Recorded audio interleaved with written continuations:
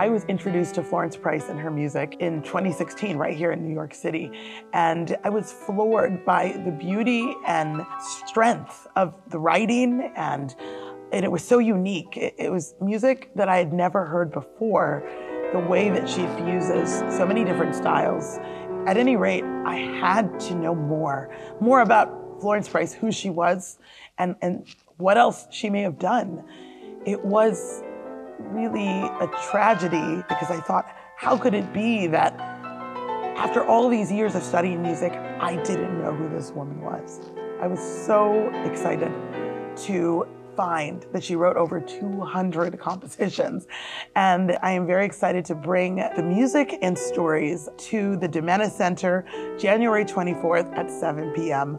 It's really going to be a fantastic concert of really beautiful music, soulful music, and music I just love to play.